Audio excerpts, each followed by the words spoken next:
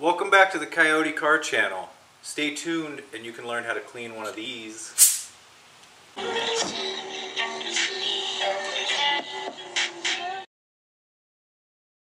So there are a lot of methods for cleaning these. You can use methylene, gasoline, water, lemonade, whatever you want to use. Anyways, if you go to Home Depot, you can get one of these gun washes for $10, and I typically use this, well, I have used this time on base coat and clear coat, and I'm going to show you how I do that right now to get the guns cleaned out. So if you spray a coat of paint and you want to spray another coat but you want to wait, then what you can do is you can pour some of this fluid into the gun and spray it out, and that should be sufficient enough to get you to the next time you're going to shoot another coat. And the cup or the pot, you can just take that stuff that you have in there and kind of swish it around. Now if you're using a base coat, you're probably going to want to take the whole gun apart and clean it out, but I mean, if you're going to be shooting the same color, I would recommend what I did, and it worked for me, is to pour some of that stuff in there and spray it through, and then kind of reverse spray it as much as you can, and clean out the pot as well as you can. You should be good for your next coat. So I'm going to show you how to do that now. So just a word of warning, the regulator and air filter on this are leaking pretty bad towards the end of my shoot, so just be aware of that. That's what that noise is. I need to get a new one. So what you do is you take your fluid, and you really want to put like a half a cup in there. Not really a whole lot. And what you want to do is just swish it around some, and then just shoot it out.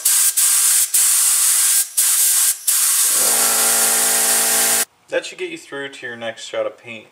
Now, when you're all done with the gun and you're ready to clean it to go on to clear coat, or you're just ready to clean it and be done with it, you should look in your kit that came with the paint gun, and there should be a tool that looks something like this. You can use a regular wrench, but you're going to need either a regular wrench or one of these. These are nice to have.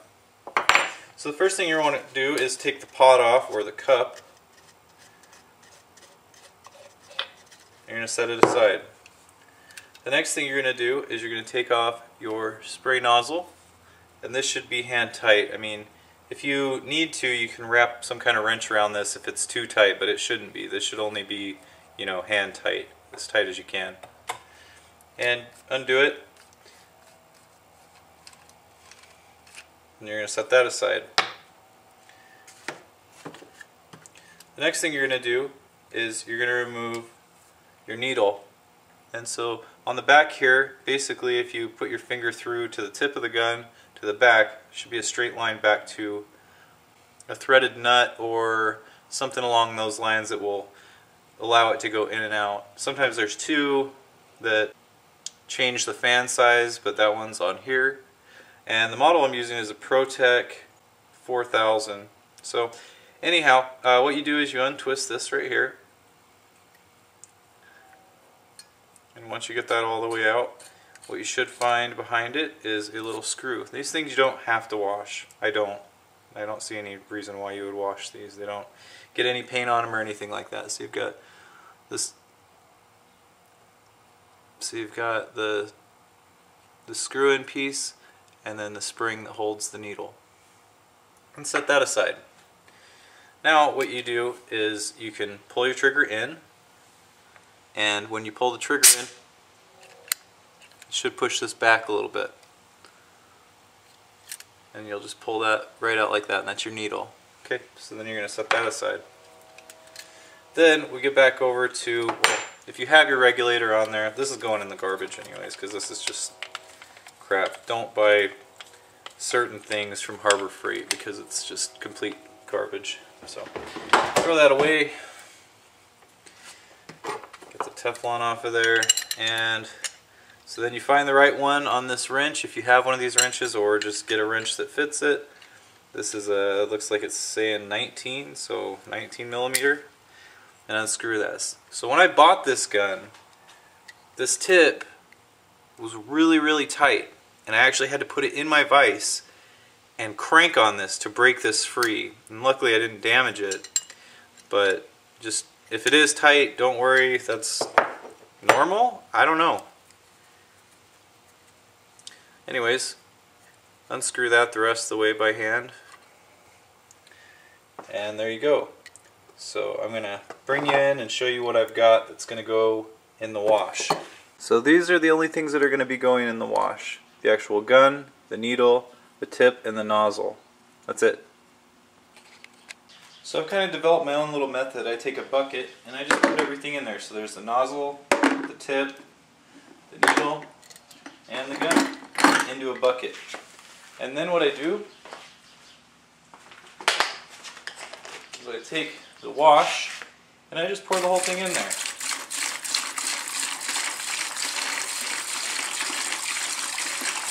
That way everything's completely covered up.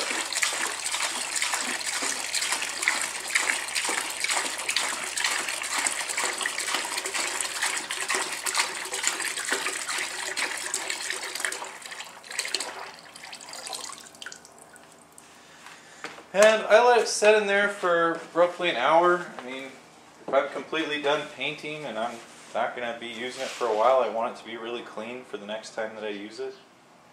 So just let it sit in there, and every maybe 20 minutes or so I like to come up and take it and sift it around a little bit. Once your parts have sat for about an hour and you've jostled them ever so often, then what you can do is you can start taking them out and cleaning them individually. So I usually start with the gun, the whole bulk of the gun first. Just hang it out and shake it off. Important, very important safety notice. You need to wear these, and you need to wear these. You don't want it getting into your bloodstream and getting you sick. So your paint gun should have come with a couple of tools.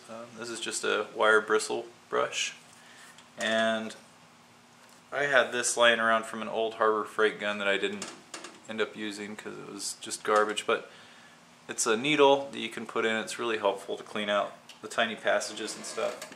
What you want to do is you want to take the bristle brush and dip it in your solution, and you want to go in there and clean the top passage where the paint flows through and pull out, and then after each time I brush it, I dip it again to get whatever I've broken off. Then you want to go through the front of the nozzle there, and you want to make sure all your threads that you get them as good as you can. Like that. Just go around. Use your mind, get all the paint out. It's the whole idea. Use your eyes, look at where maybe something's gunked up. Clear coat's kind of a pain to see. So then once you've done that, then you want to go through these holes, these air passages, and just make sure that nothing got in there. If there was a leak or something like that, you want to get it cleaned out. And so you go around all those. And then if you look down in the gun hole, you can see there's a hole there. And I like to take that needle and run it through there. No, don't crash. I just hit the brakes. I just almost... Here. I can't see. I can't see. Tell everybody at home what you're doing. Okay, I'm riding my bike, everyone. Are you having fun? Yes. What do you think of the car? I like it. Yeah? And then just start pulling out piece by piece and just kind of doing the same thing. Cleaning out the rings, cleaning out the face of the nozzle, like that. You want to just get any paint or clear coat out. Use your needle tool. You can even probably use a needle. You just go into the... Let's see if I can focus it. The little holes there. There's little holes right here and here going out. You want to just go through those and clean them all out the best you can. And then once you've cleaned that, set it to the side. Get the next part. Your nozzle is just basically a bunch of holes, and so you're just going to go through, like I said, with a needle and just, clean them all out individually. Just like that. Make sure you get them all and then rinse it off. Set it aside. So for your needle, what you're going to do is you're just going to take the brush and just brush it off. Just get everything off of that needle, because the needle is what allows the paint to pass through. And then set it aside. Then what you can do is take your bucket that's empty, that you've poured everything out of, set it somewhere, get a funnel, and then you can pour back in and reuse it again later. Now that you don't have any chemicals that can splash into your eyes and onto your hands, you can take your gloves off if you like. And then you're just going to start drying these parts off, inspecting them, making sure that there's no paint or clear coat, whatever it was that you were using, each one individually. You could even use a Q-tip to go down in there and clean those out.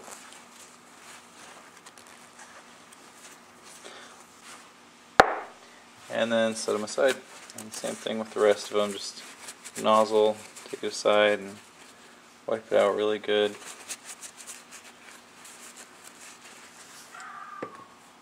And the gun, just clean off the finish.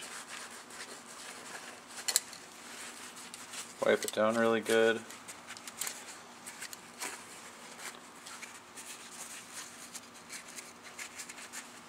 Same thing, just go in here and wipe out all the threads. Just get all the loose debris. Then hook up a spray tool, and then you can take these and spray them out.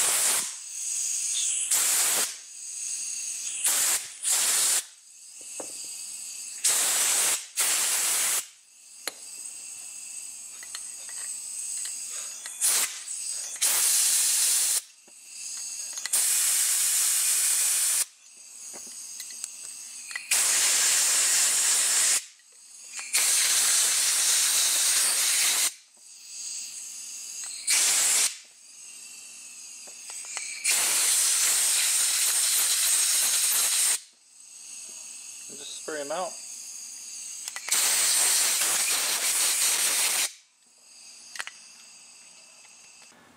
Then it's just a matter of assembling everything back in the proper way.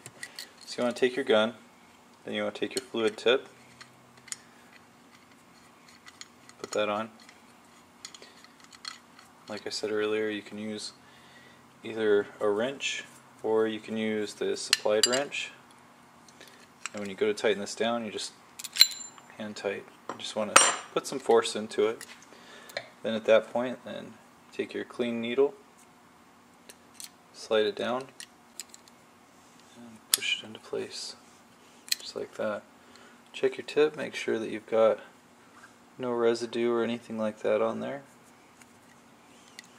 And then you can take your spring that you did not wash, slide it over the needle. Take your fluid selector, push that on, and screw it into place. Then, what you want to do is take your cap, make sure you don't cross thread anything, so then you'll have a lot of problems. So you want to get this down to where it starts to tighten so you can barely move it. And then you want to line it up so that it is perfect.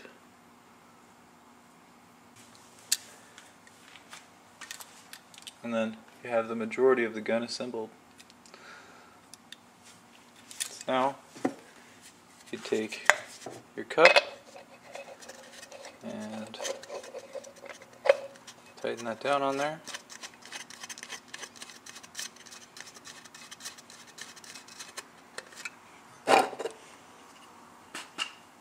Take your lid and there you go. So if you want to learn more things, tune in next week and I'll teach you something else.